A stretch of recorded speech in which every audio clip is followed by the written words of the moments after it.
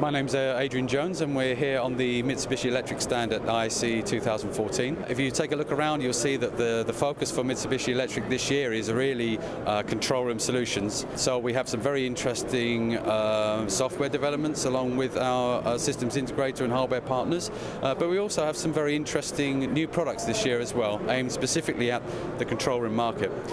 The first of them is this product here. Now this is a retrofit LED cube engine for Mitsubishi's display wall systems. This product is really designed to enable Mitsubishi's customers of the older mercury lamp display wall systems to upgrade to the very latest LED technology. So these are direct replacement cube engines featuring Mitsubishi's high brightness LED technology, which features a very unique cooling system for the LED source, which is air cooled. It's not liquid cooled like some other manufacturers, which means it genuinely is zero maintenance, and zero maintenance for something like 80,000 to 100,000 hours. So compare that to the average lifespan of a mercury lamp display wall cube of 6,000 to 10,000 hours, and you can see that there is a huge price saving over the lifetime of your display wall screen by switching to LED, as well as, of course, the performance enhancements that brings too. And what the design of this replacement engine is such that it will fit directly into Mitsubishi's older mercury lamp cubes. So this will enable customers to dramatically extend the lifespan of their existing installations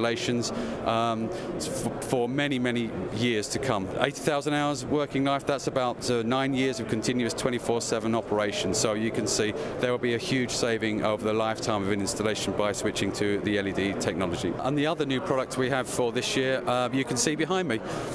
These are brand new LCD panels really designed for high-end, high-specification control room applications. On the left-hand side we have the L46P1, and to my right here is the 55-inch version, the L55P1. Both these systems, as I say, are built to a very high specification. They are OPS compatible, so very versatile in operation, and can be adapted easily to a wide variety of very demanding control room applications.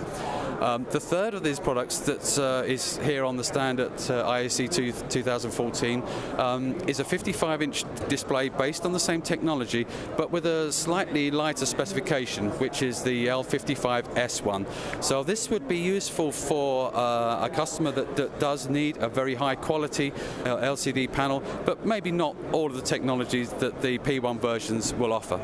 This kind of experience really feeds into the product design and enables us to have a very deep insight into the problems that are facing end users and customers, and enable us to design some of those problems out at a very early stage. And we also understand, of course, the need to work closely with hardware and systems integrator partners. And some examples of that you can see on the stand this year with companies such as Polymedia, Avilex.